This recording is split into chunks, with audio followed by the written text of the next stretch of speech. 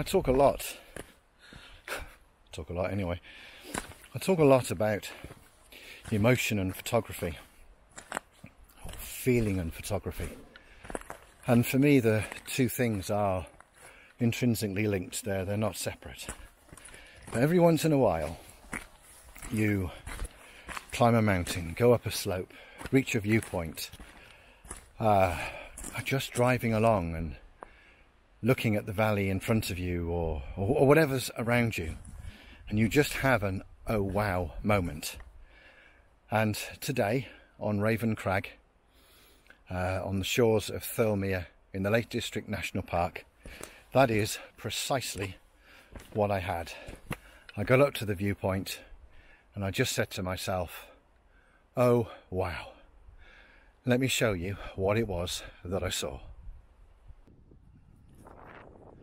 I hope you can hear me over this wind. So as you can hear, the wind up on the top of Raven Crag was so strong that any of the audio that I recorded up there was completely obliterated. What you also can't see is that I'm actually hanging onto my tripod legs. In fact, the tripod is mounted very low to the ground. I'm actually sat down on the ground, trying to keep as low as possible to stop all my gear from being blown away. What I was trying to describe here was something that my friend and mentor Steve Gosling used to bang on about during his photographic workshops. And that notion was to capture the elements in a scene that interest me. So from up here I could see the lake disappearing out into the distance. I could see the silvery colour of the lake with the light reflecting on the surface of the water. I could see low cloud sweeping across the fells, and that low cloud was dark and grey and moody and gritty. I wanted to try and capture the notion of wind.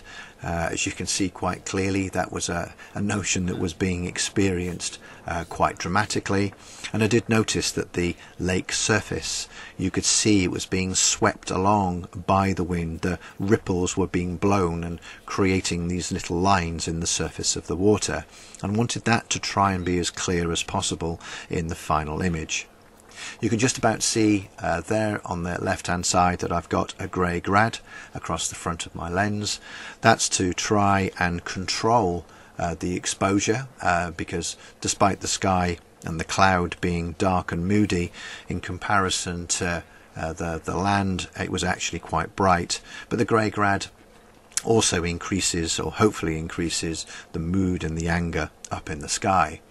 And you can see there, whilst I'm talking, I'm trying to grab some frames, and I'm doing that as the cloud moves across the fells, and I'm trying to increase the chances of it actually featuring clearly in my final image. I'm seeing the low-level cloud moving across the fells. Just trying to capture.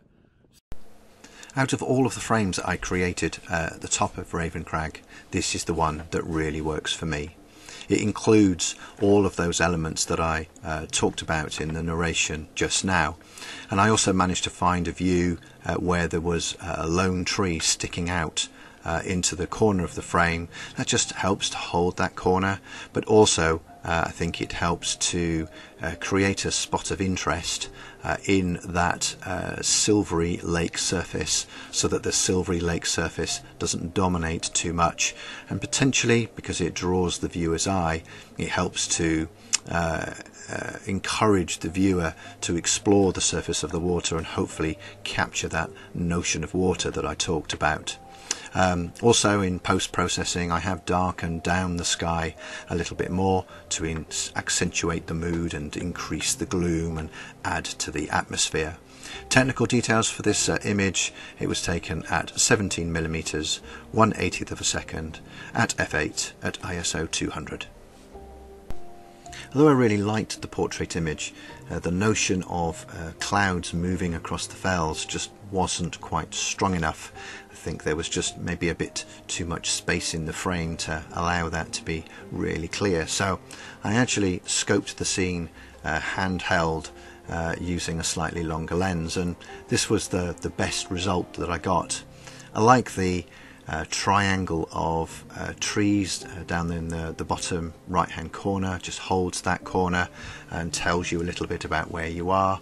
And then it was just a case of capturing the cloud as it swept past, and this is the one that I liked the most because I had the notion of movement because of the angle of the cloud, and then you've just got a little wisp out to the top right hand side, and again that just helps to increase that suggestion that the cloud is actually moving, it's not static. But yeah, this was the one that I felt really captured the movement that I was seeing with my own eyes up from on top of Raven Crag.